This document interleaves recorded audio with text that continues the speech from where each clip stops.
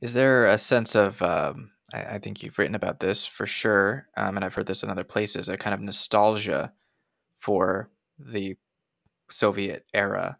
And is that nostalgia founded in, I mean, because nostalgia kind of has this quality of not being based in what was actually happening or what it was actually like. It's just a longing for something different or some idea of the past. But I imagine, and as you've pointed to with your research, that there was like actual things that they probably deeply do miss a certain stability or a certain type of quality of life that just could not exist currently. Yeah. So, what is it? I guess the general sense that people have now from your research, as far as like what their attitude was about that time Hmm. in Soviet era? So Yeah. there's a great joke that is told in many countries in this part of the world. And I'll tell you because it sort of encapsulates the answer to your question.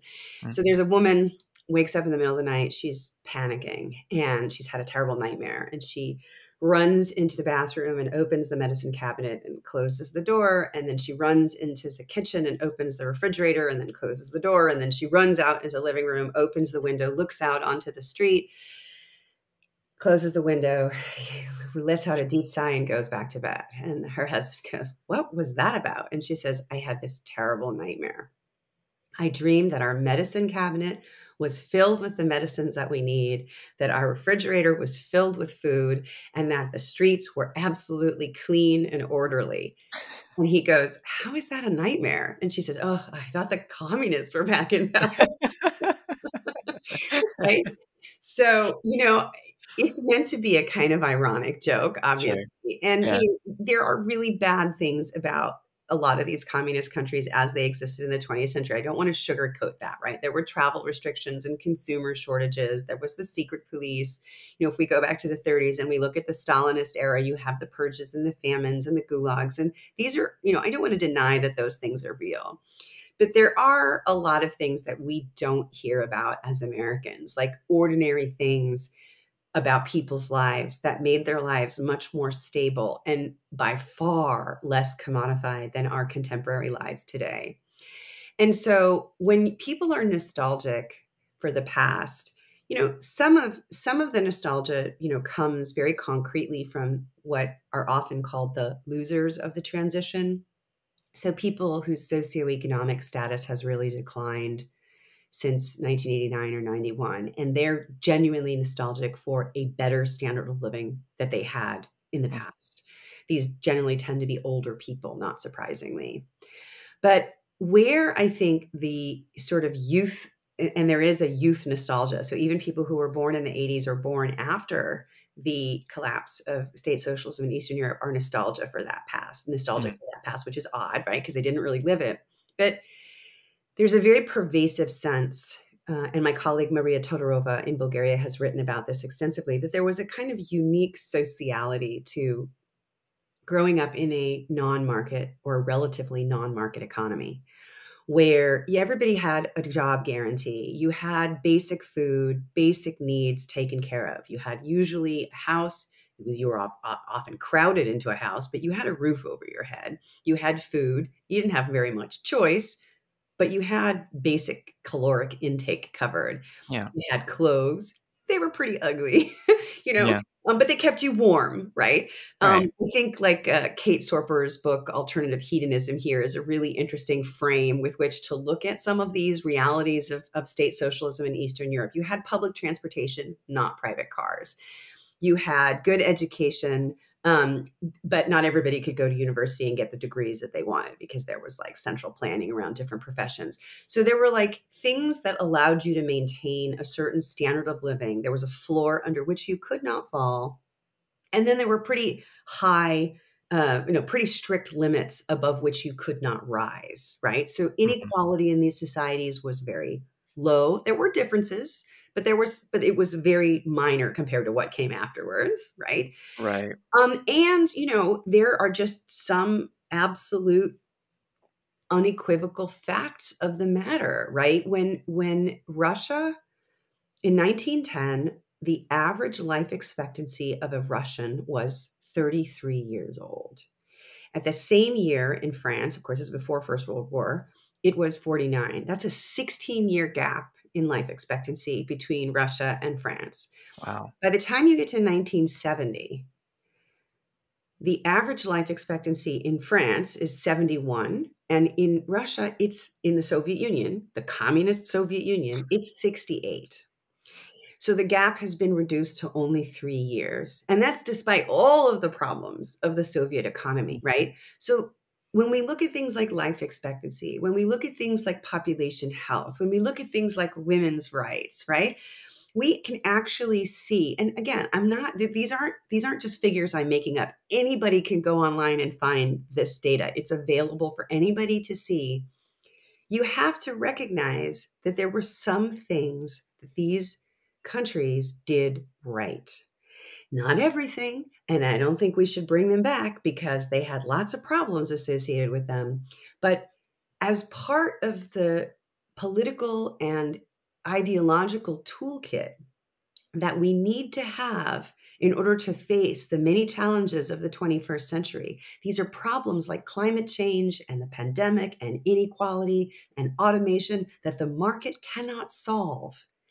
Rather than reinventing the wheel, which is what the left always seems to want to do, we should go back, I think, and learn from the experience of the past. And what better place to learn from than these countries, which actually presented a real alternative to the capitalism, the capitalist model of development that we have today in the 20th century.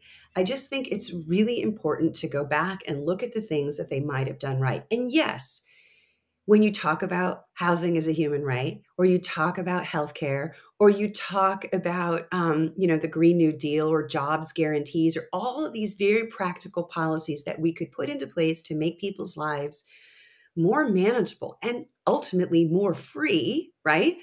People are going to call you a socialist. They're going to call you a communist. They're going to try to shut you down because those are ideas that were often implemented in this part of the world. There's some history there, Mhm. historical truth to the fact that, yeah, job guarantees, had their ups and downs in the way that they were implemented in Eastern Europe under central planning.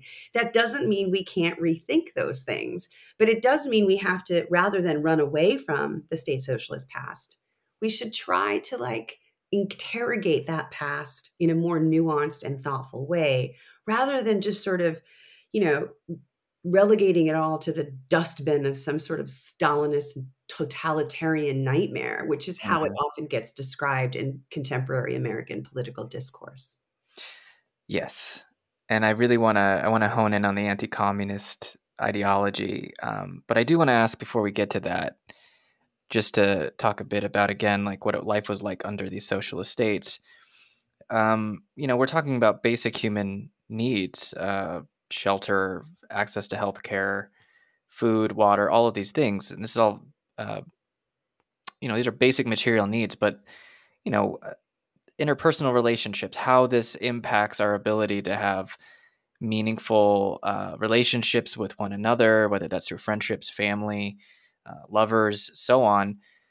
Um, it seems like that all has a huge impact. I mean, all of us know what it's like to grow up in maybe a household that you were strapped for cash, or the parents were working, each working 40 plus hours a week. I mean, like, capitalism imposes a certain thing on us, and we're all raised under those conditions, and it informs almost every aspect of our lives thereafter. So it's like, of course, this has a huge impact on our development, our personalities, our traumas, and so on. So I'm curious about how living under maybe a state socialist system would affect, say, like women's autonomy, their ability to choose who they want to be with, or men, or those that do not fit in that binary.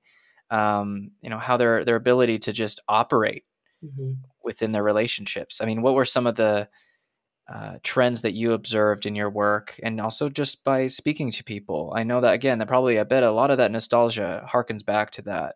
Absolutely. Yeah. Yeah, the sociality thing. I mean, and I find this in the weirdest places. So even a country like Romania, which had a really terrible dictator, Nicolae Ceausescu, was really oppressive, and yet people are also really nostalgic for the era because of the way people treated each other differently. And I also think, just, to make a note here, we can also see some of this at, operating in like the more Scandinavian sort of Hmm. democratic socialist countries. It's not just the East. But essentially what happens, I mean, as you pointed out, a lot of us are working really hard. A lot of us are hustling. Young kids, young people today feel like they have to constantly be branding themselves, investing in their human capital. They themselves have become sort of neoliberal products, right? Malcolm Harris has a great book called Kids These Days, where he talks about the making of millennials. Wendy Brown, a political theorist, wrote this wonderful book called Undoing the Demos, which is how neoliberalism has infected the polity. But the key thing that I think we struggle with in late capitalism in the United States is the commodification of the self, the commodification of our emotions, our affections, our attentions, like even our individualism, right? Everything is being mediated by an app on a phone or by some screen or some corporation that's trying to find a way to monetize things that we need, like basic human emotions that we want to express or have expressed to us.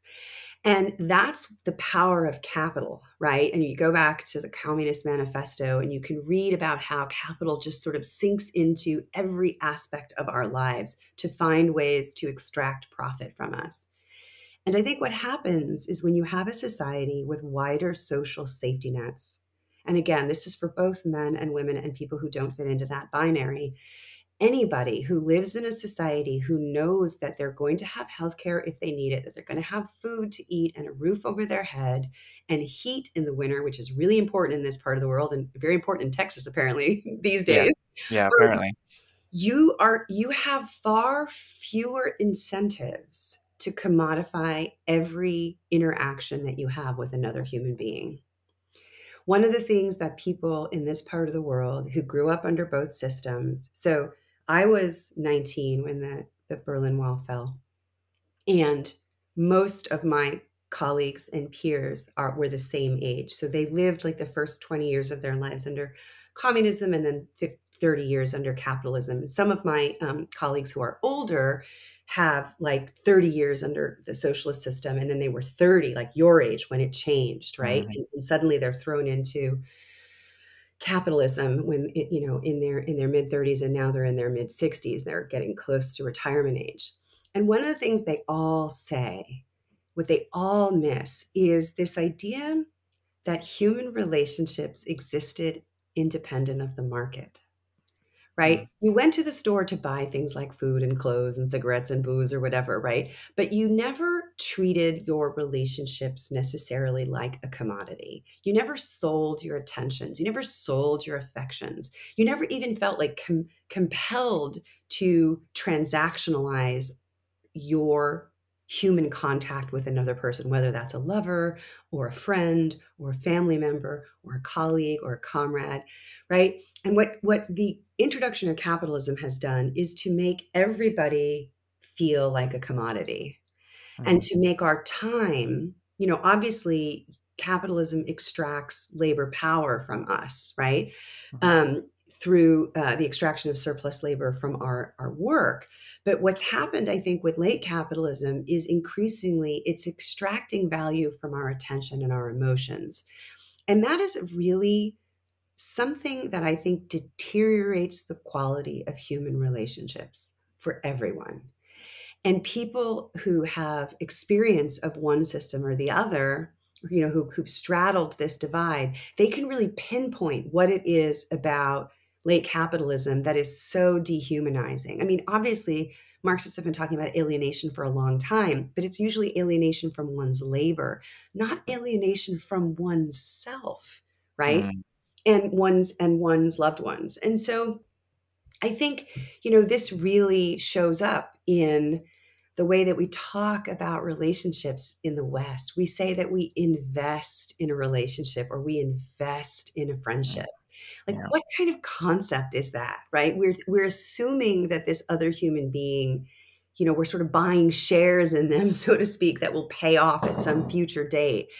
what a weird way to interact with our fellow human beings, or um, we spend time rather than sharing time with people. Mhm. We have all sorts of interesting, we do the work around a relationship, or when we end up leave one relationship and we decide to go out and look for another partner, we talk about being back on the market, Oh right? my So god. even the ways that we talk about relationships in our late capitalist society, it's so commodified. And I Yeah. know it's hard to come up with other terms and words when these are so pervasive and popular, but I think we should really think you know, profoundly about why it is that we live in a society where everybody is constantly hustling, and the hustle, this fear of falling, this fear of not being able to keep up and catch up, is poisoning not just our environment, which is extremely important, but also our relationships, which I think for a lot of people,